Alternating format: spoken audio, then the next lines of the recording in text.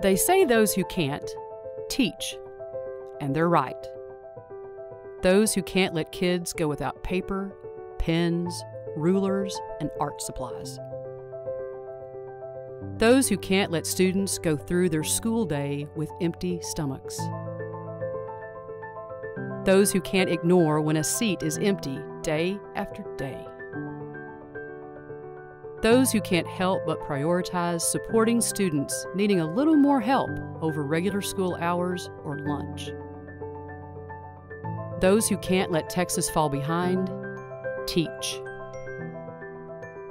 And when school boards provide teachers with resources and support, even when budgets are tight, everything changes. When school boards do, teachers can.